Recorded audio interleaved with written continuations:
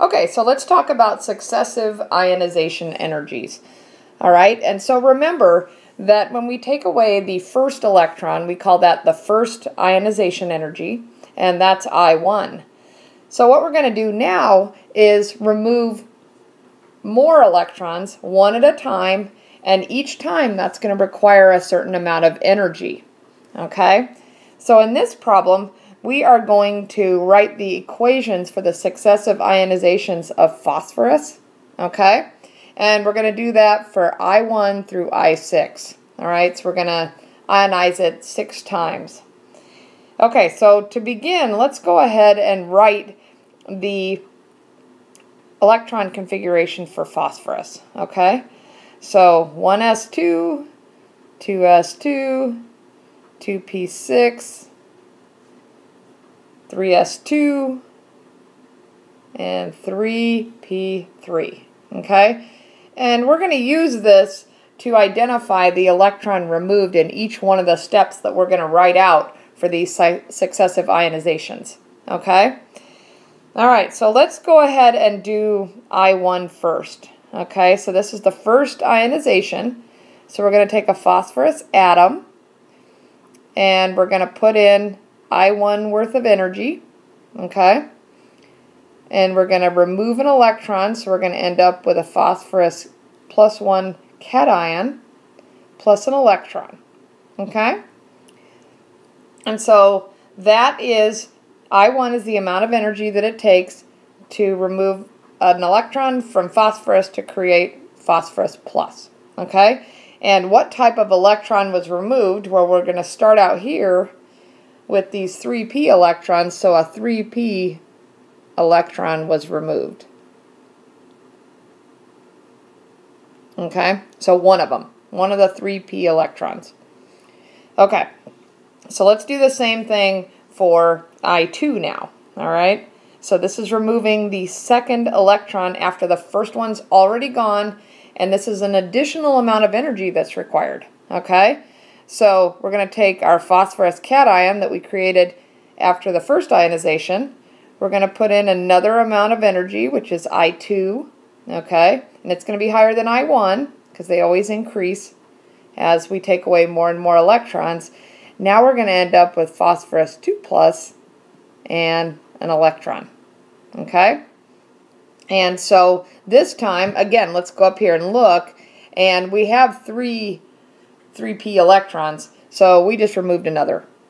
So another 3p electron. Okay, so that's what was removed in I2. Okay, all right, so now let's write out for I3. So I think you're getting the idea, so why don't you go ahead and try it. Pause this and try it, and then we'll go through it. Okay, so we're going to take the phosphorus cation from the previous ionization.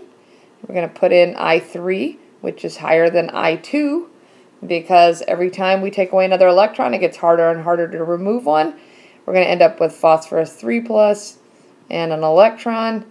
And what electron did we remove? Well, we removed the last one of these 3p electrons. So last 3p electron. Okay? So now that all those are gone, what I'm going to do is cross them out so we don't get confused as we keep on going. Okay, so all those guys are gone. All right. Okay, so let's write out I4. So we're going to take away the fourth electron. All right. So we're going to start with P3 plus, and we're going to put in I4, which is going to be higher than I3 because it gets harder and harder to remove an electron. We're going to end up with phosphorus 4 plus and an electron. Okay. And what electron did we remove? Well, now we're here. Okay. So we removed a 3s electron. Okay, and so let's go ahead and do I5. All right,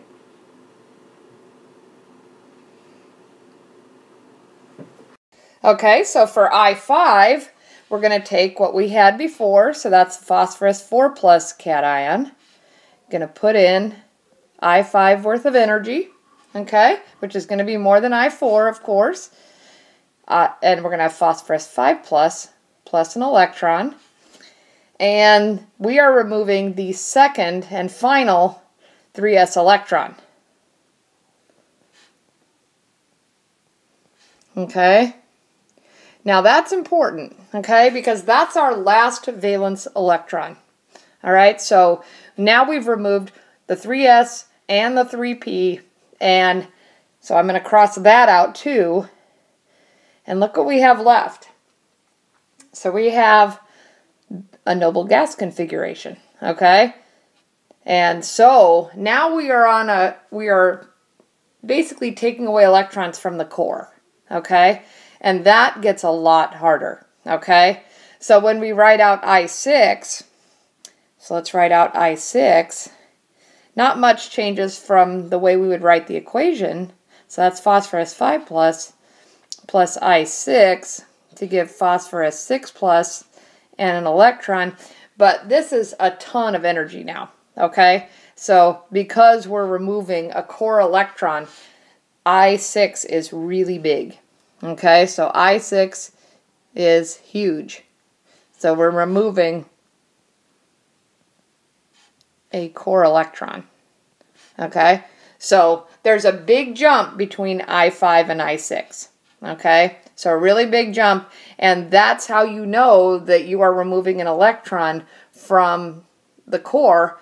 When you know, the ionization energy I5 is always, it's going to be higher than all the rest of them, but I6 is going to be much, much higher than I5, okay? And that's how you know that basically you're removing an electron from a noble gas or a closed shell configuration.